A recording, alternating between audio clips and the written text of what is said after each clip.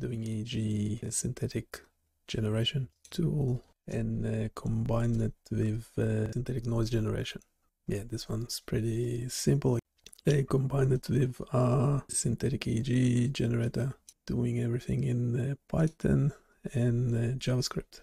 Mainly trying to rely on JavaScript just to reduce the load on my server. We essentially will be combining these two tools. So on the EEG generation side, yeah, we have a lot of the stuff is done in Python, the technical details. So this is running on a server. Yeah, so we have the features. The synthetic EEG signal generator is a web-based tool for generating artificial EEG signals for testing and evaluating various algorithms, devices, or theories related to electroencephalograms, EEG. This Flask-based application allows users to adjust parameters such as amplitude, bandwidth, and window size to create synthetic EEG signals and visualize their spectra. Yeah, that's correct. Yeah, the spectrum is this bar chart, so it's not great. How about we add the limitations section? So we have future directions, yes. So in this case, it's only taking stuff, I would imagine, from the HTML. It's not looking at the backend. We do have a description for the backend.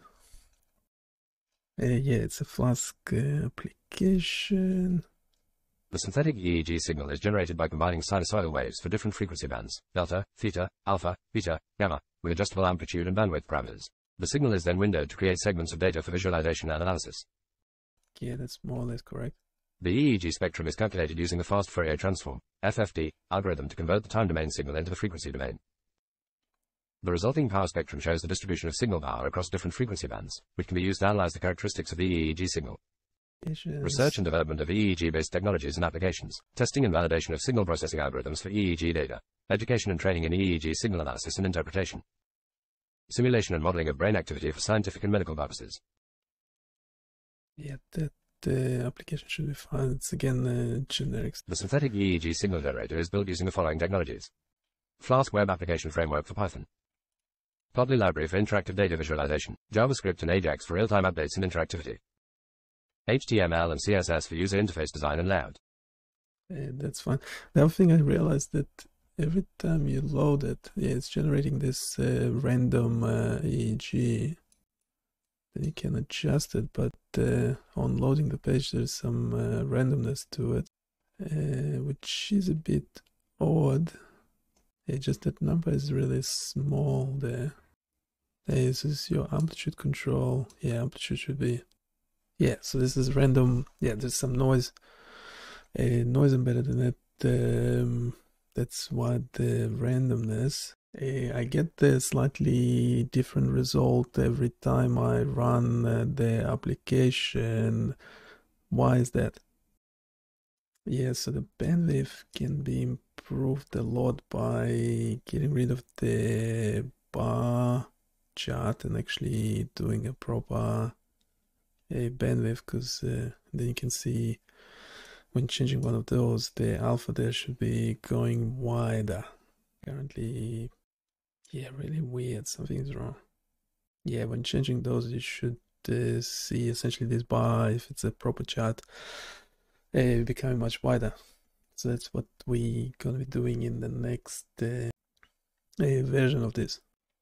Yeah, we have the frequency set to random frequency. Yes, we have the frequency range. The frequency should not be random, it's the amplitude, if you want to add noise to it. And that's a bit odd. So generating a random frequency within the specified frequency range for each EEG band. This frequency is randomly chosen each time the function is run.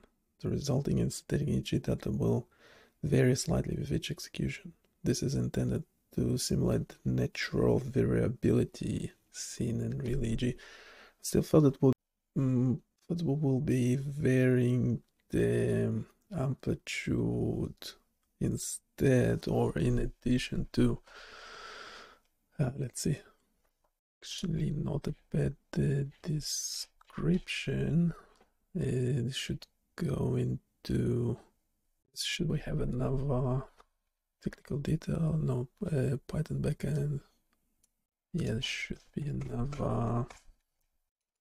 Python is generating, yeah, there's some randomness.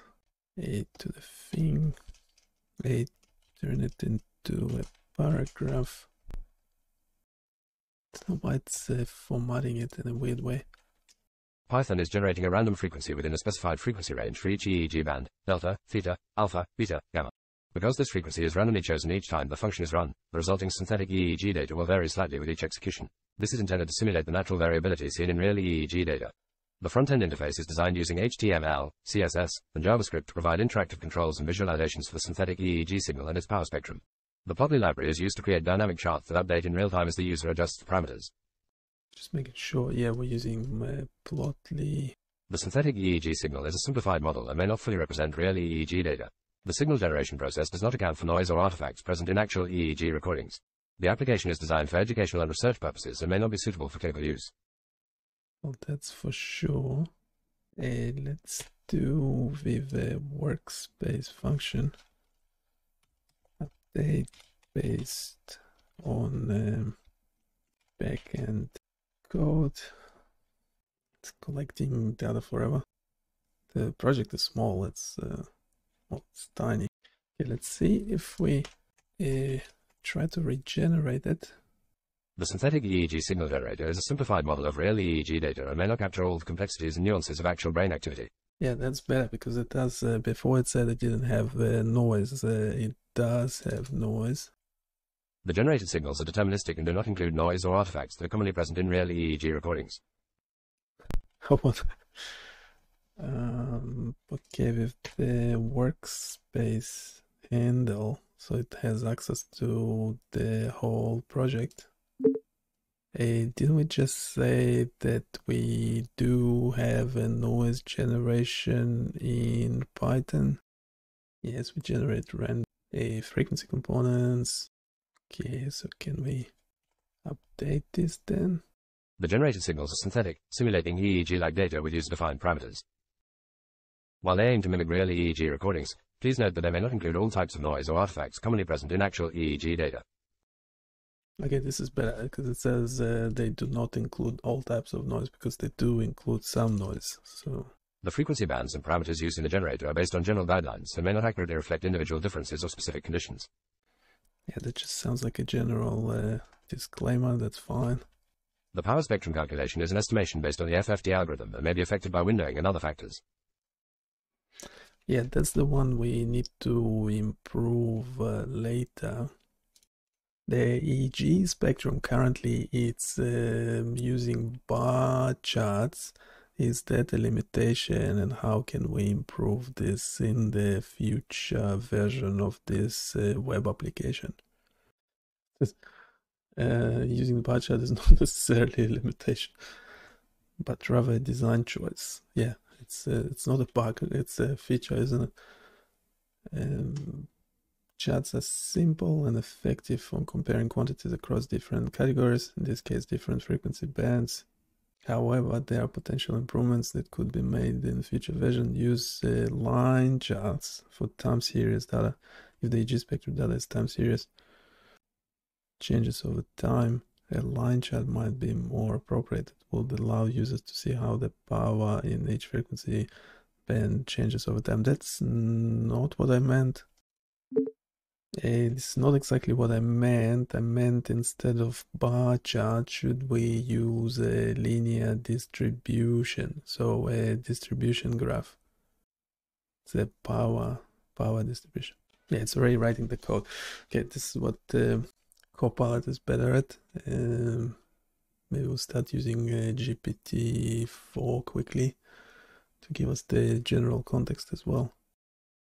Consider switching from bar chart. That's right. Format selection. Turn it into HTML text. Consider switching from a bar chart to a distribution plot for visualizing the EEG spectrum. This can indeed be a beneficial change. A distribution plot, or a histogram, can provide a more detailed view of the data. Instead of simply showing the average power in each frequency band, a distribution plot would show how the power is distributed within each band. This could reveal additional insights, such as whether the power is evenly distributed or skewed towards certain frequencies. That's right. That's pretty good description. We will be leaving this one as is. It's available on the website somewhere down the bottom because we haven't touched it in a while. Yeah, synthetic signal generator. And we'll just be adding this description and eventually a new version of it. We need the same type of description for the synthetic noise generator. The only thing is with the styling is that we wanted to fit the screen, taking some time to load as well. Yeah, because we have styling for the whole project, we only need the styling for specific features of the application. We can do them within the HTML itself. Why is that a placeholder? It should be a placeholder, that's fine. No, we don't want 100% width. We want the two charts to always be visible on any screen size. We want the two charts to take about 70-80% of the screen. How can I make the header, the drop down, and the two charts always fit the screen? No, that won't work. Anyway, we'll have to continue this later. Finish that description. I'll see you in a bit. Go check out BioniChaos.com. There's lots of interesting tools for you to play with, blogs to read. Don't forget to provide your feedback. Bye.